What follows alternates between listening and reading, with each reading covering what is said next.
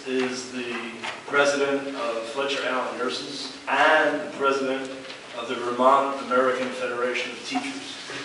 She's the leader in Vermont labor movement and in recent efforts to unionize Vermont's small child care providers.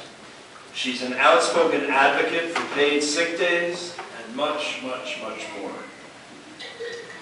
Mari knows the way to win labor gains is to rally the Vermont community to support these efforts. And so it is my pleasure to introduce to you now Mari Curtis.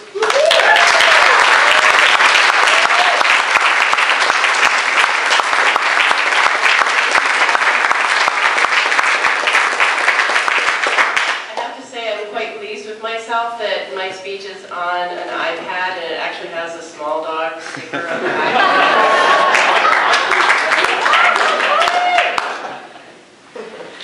I am a proud union nurse. How many here are union members, work for a union, whether you volunteer or you get paid for it, or have a family member who is a union member? So if I could hear from you. That just hooted and hollered are really excited about Dean Corren for Lieutenant Governor.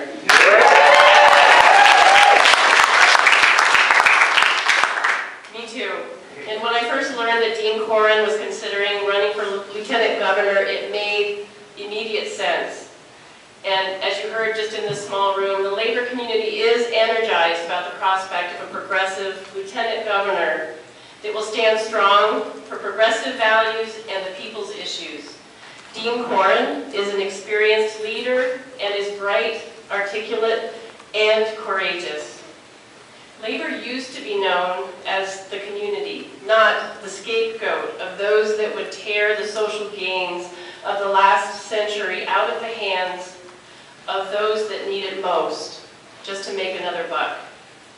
And much of the advancement of the last centuries have been won from the hands and the backs and the hearts and the brains of labor. And today, labor is the community. We are community mental health and home health care workers, educators, bus drivers, snowplow drivers, nurses, technicians, social workers, skilled tradespeople, college and university staff, and those who prepare and provide all of us with quality food. We deliver your mail, your packages, and we deliver your babies. We care for the environment, and we engineer solutions. We need elected leaders who recognize that to dismiss or attack working people is dismissing and attacking the heart of our communities. Dean Corren not only knows this, he lives it and he leads it. In the State House, he supported labor causes because labor issues are everyone's issues. Dean Corren also fights for our public institutions because he knows of the perils of privatization and profitization. And he recognizes that historically, more than any elected leader, it has been people, labor, that have shaped and continue to shape this country. And that is why he voted in the State House every single time for the causes that they championed. Here is a leader that will stand strong for the community and for long-fought and hard-won workplace rights and dignity, for health care for all, livable wages for all, paid sick days, and the ability to use those sick days without fear of being fired.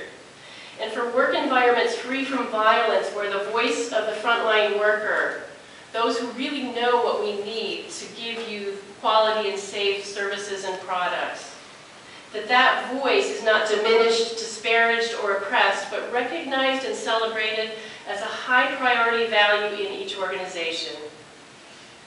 This is a critical time in history for Vermont and for the entire planet. A watershed moment on a precipice. And we must get it right today, now. We cannot afford to be tentative. We have what we need today with each other and with Dean Corren to bring conclusive progressive advancements, with all of us working together for common good and with leaders like Dean Corren that support progress and are bold enough to demand it. We must make the best choice now, and that choice is Dean Corren for Lieutenant Governor.